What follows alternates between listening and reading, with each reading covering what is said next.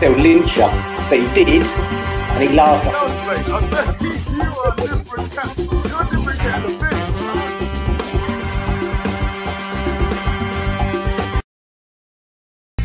Hi everybody, Russ and the West Ham Network. Hope you're all safe and well. Cold Monday in Hornchurch. Cold Monday in Hornchurch. If you're new around here, where the hell have you been? But welcome. Thanks for joining us. Please consider subscribing, hitting the bell notification, like, comment, share, all that bloody good stuff. Give it a good subscribe. Yeah, it's Monday. It's Monday the 5th of December. It's the countdown to the bun holiday is on. It's on less than 10 days before I'm leaving on a jet plane. Don't know where I'll be back again. The 3rd of January. Hope you're enjoying the advent calendar we're doing every day. A player every day. Today was the 5th.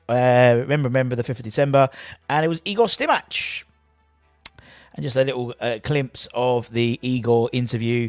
Keep an eye on the channel. We should have some really cracking interviews coming up very, very, very soon with one of our new friends. So we'll keep an eye out for that over the next couple of weeks. Well done to England. Wasn't it good? Wasn't it good? Sort of like pretty West Ham-esque in the first 35 minutes, but then they scored unlike West Ham did. Through to the quarters with La France, Le Bleu on Saturday. Which is great because Joe and Flo are out to it on a pantomime. And that starts at 6:30. Got it sorted, Budden. Got it sorted. Feet up, pizza ordered. Anyway, as we do on a Monday, we'd like to give you... There's lots of news that have been happening over the last few days. And the idea being is we sort of give you just a flavour of what's been talking about, what people have been saying. And there's been interesting loads of stuff actually over the weekend, to be fair. So it's a bit of a sort of a... What's the word? Bit of a sort of a heads up, that type of thing. So we're going to start. We'll start with the first story, which involves a player you may well have heard of called Declan Rice. Now, according to, let's just put the screen up. There we go. Let's get it all ready.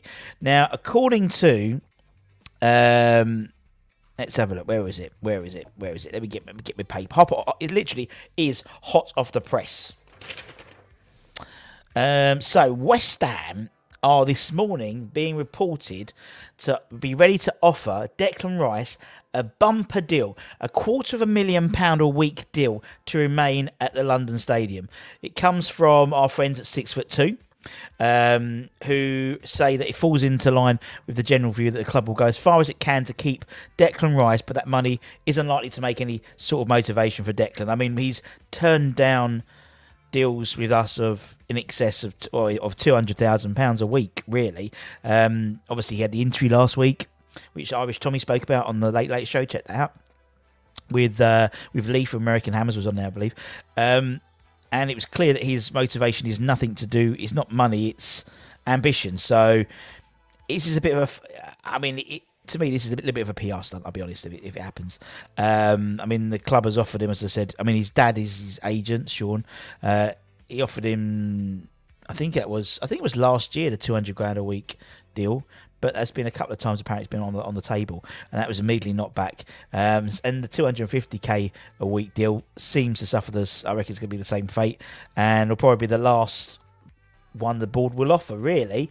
So it's almost like we've tried, so literally that's the most they can do is $250,000 a week. So, and that, to be honest, that's what he'll probably get if he goes to a Man City anyway, really. But with the guarantee of being, winning trophies potentially, or being in the hunt for trophies. Obviously you can't guarantee he'll win, but yeah. But still, it's, the offer's been made. The offer's been made.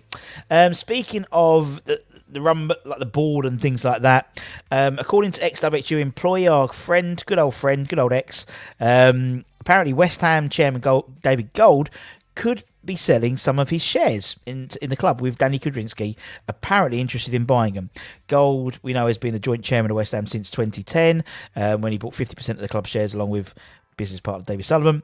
The pair later extended their share to 30% each. However, after 12 years in charge of the club, X reckons that Gold could be looking to sell some of his shares, with Gudzinski reportedly keen to invest further into the Hammers. He bought a 27% stake in the club in 2021, and the Guardian reported there was an option in place for him to acquire Gold and Sullivan's shares for a set price should he wish to complete a full takeover. Now, that was nothing new, because actually in the same way that price was set if Gold or Sullivan wanted to buy Krajinski's share. So it was no like, oh, okay, this is all set up for later on. It was a set price between the three of them, mutually agreed price. So it could be that, you know, that Danny takes. We know he's not keen particularly to take the club over full in terms of full ownership, but maybe he would look to maybe increase his stake potentially. He's keen to do that. You know, and obviously the appointment of Mark Noble as sporting director, you know, having a team of directors above the manager, you know, maybe we'll release some of the pressures off Moisey in terms of the contracts and transfers and stuff like that. I mean, it's going to be interesting to see. I think 2023 is going to be an interesting year for West Ham in terms of, you know, the upper levels potentially, and maybe this could be it. Maybe it would be a case of David Gold reducing his shares, and Danny taking more on. Who knows? But that's what X has said. So we'll listen. So we'll just report it, and you can make your own conclusions. Now, there's obviously some, you know, obviously the Premier League doesn't get back until Boxing Day, but the under-18s are still bloody winning. They're still bloody winning. They battled 3-1 down against Spurs yesterday to win 4-3. The Hammers pulled off an incredible comeback to continue what has been a superb start to the season. They've won all 10 of their games this season so far and are well clear at the top of the Under-18s Premier League South. They looked as though they were going to be consigned to a defeat yesterday when it went 3-1 down with 51 minutes left. Ollie Scarles made it 3-2 on 64 minutes, and Divine's brace then sealed a sensational comeback to keep the perfect league record intact. In fact, on Friday, I was privileged enough to go to the 92-93 promotion player night, which was hosted by Mandeville Promotions up in London, and there was one section of the show which had, I mean, Tony Gale was being the compere. And he had Kenny Brown, he had Kevin Keane, he had Mark Robson, he had Potsy, and he had Mad Dog randomly at the end. And they were asking him about the youth, and there were obviously lots of questions about the academy and the youth and stuff like that. And obviously Kevin Keane runs the 18s and says there's a number of very, very good players who could make it to the next level. Mark Robson said, "Oh yeah, but the trouble is, I felt really bad because I nicked most of your players for the under 23s this season. But regardless of that, 10 wins in 10 wins. But you know, part of the reason why, probably since the closing of the Premier League for the World Cup, they've gone on even more leaps and bounds, is because a lot of the 23s who were actually part of the 18s have dropped back into the 18s because there's no 23 games on. So yeah, and anyway, it was fascinating, and we might try and, I did take some footage. We might try and put a little montage together of some of the interviews, because some of them were really fascinating, particularly Potsy as well, who we don't hear from a lot usually. But I'll keep your nose to the ground, because we may get Potsy on the channel eventually. Obviously, the under-18s won. Another side that we have which has been riding high is the West Ham women. So, unfortunately, they lost yesterday, which was a bit of a shock defeat, in all honesty, in terms of how well they've been playing this season. They went down 2-0 away to Liverpool, which was, again, as I said, a little bit of a shock. First half goals from Kerry Holland and Katie Stengel secured the win for the Reds. Paul and Jesse's side, you know, stuck with the same side that beat Bristol City last week, with the only change being a return of who came back? Oh, Sikoka came back, didn't she? Because she was banned, wasn't she? She came back. Former West Ham captain Ginny Flaherty was in the side as well for Liverpool. Just couldn't find a way back, and Liverpool, I think West Ham now in the, where are we in the Women Premier, in the Super League?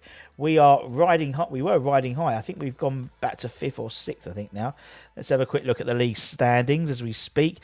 West Ham are 6th now. Yeah, 6th on 12 points after 9 games. Obviously, the WSL is still going during the World Cup break, so to speak. So Go and check them out. Paul Konchesky, you got Jimmy Walker's the assistant manager.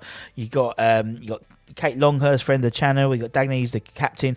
You know, 2 big West Ham fans there. Go and check them out there. It's good fun. It's a great day out.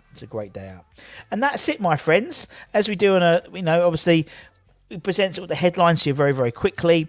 We've got the Hammers headlines later on this afternoon with some transfer stories, a story about Maxwell Cornet as well, in terms of potentially being, could he be back for the Boxing Day game? Who knows? But we'll give you the latest news on that. And as I say, keep an eye on the channel. We've got some really, really cool, really different interviews coming up very, very soon with one of our newest friends of the channel.